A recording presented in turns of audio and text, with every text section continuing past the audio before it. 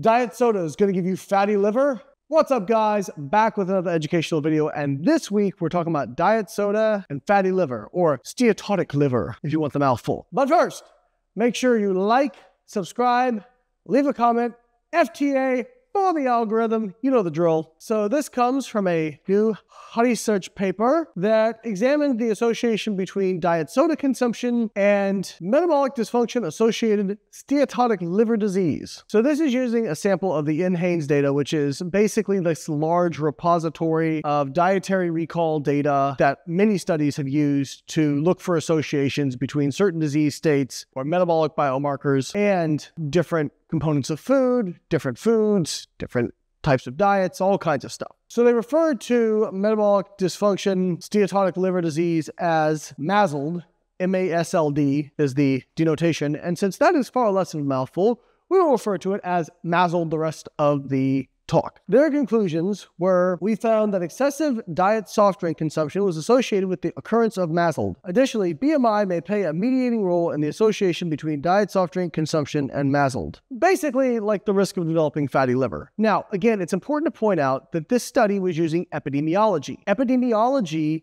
is where you're looking at, for example, the consumption of one thing and the incidence of something else. This is not the same quality of evidence as, say, a human randomized control trial. Now, why is that? Because people who drink more diet soda may also have other characteristics inherent to them, because people don't just do things in isolation. They may have other things that are going on that may have contributed to MASLD, and I'll get more into that in a few moments. But in, for example, a randomized control trial, what they would do is randomize people into for example, a diet soda group and a non-diet soda group, and they would see what happens to their fat in their liver over time. Now, the reason randomization is important is because, again, if you're looking at epidemiology or cohort data, many times it can be explained by confounding variables where somebody who is more likely to drink diet soda may be more likely to be obese. And we see that, actually. We see that. We'll talk about that here in a little bit. Was it the diet soda or was it the obesity? Now, in a randomized control trial, through the process of randomization, you can assume that any inherent differences in characteristics of the participants will be randomly distributed across the groups, which means that any difference between the groups can be assumed to be from the treatment rather than some inherent property in the participants themselves. And that is the major reason that randomized control trials are considered the highest quality level of evidence in a study. Now, I'm not saying it's a bad study or anything like that.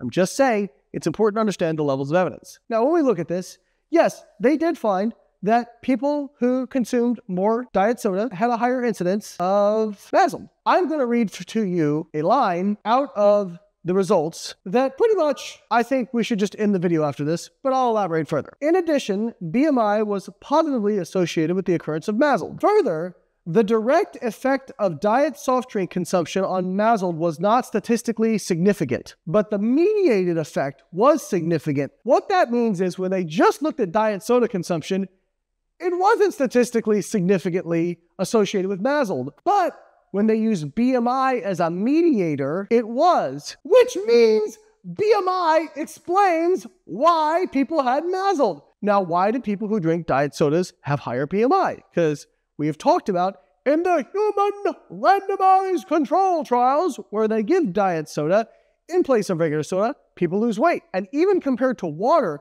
people lose a little bit more weight typically with diet soda compared to water. Not because diet soda is a fat burner, but just because it appears to occupy a sweet taste that perhaps just causes people to consume less calories. Why do people who drink diet soda in this study have higher BMI? It's a reverse causation sort of thing, most likely, which is, it's not that people who drink diet soda become more obese.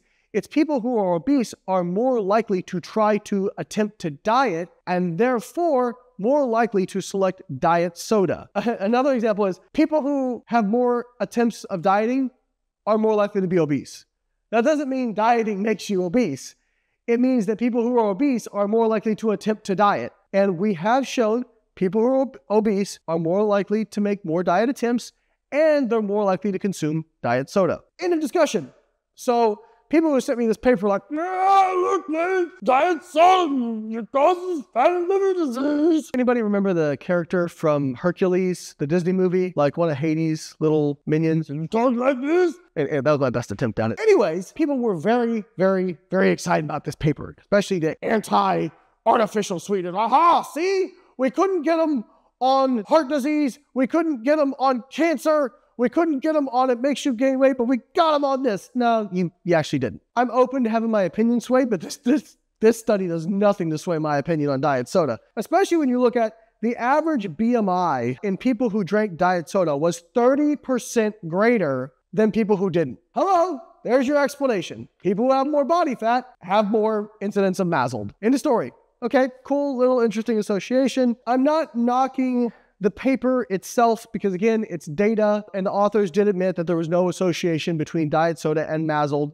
without BMI as a moderating effect. And they even did say in the discussion, it cannot be excluded, that is, those participants diagnosed with MASLD may be more inclined to choose diet soft drinks. But they kind of made it like, this is a small chance of this. I don't think so. The one thing that did make me chuckle was, in their discussion, they said artificial sweeteners can promote insulin resistance when they're trying to explain their results. I looked up the study that they used to support this. Of course, it was in rodents, and of course, it was where they were feeding an amount of sucralose over a long period of time. It's a rodent study. We have not seen that in humans. We do not see that in humans. In fact, there are meta-analyses now showing that artificial sweeteners do not impact glycemia, insulin release, or insulin resistance. Do we want to take a rodent study, or do we want to look at the human randomized control trials? I promise one day we'll make a shirt that says human randomized control trials. I'm not ready to get worried about this. I'm really not. It's interesting data,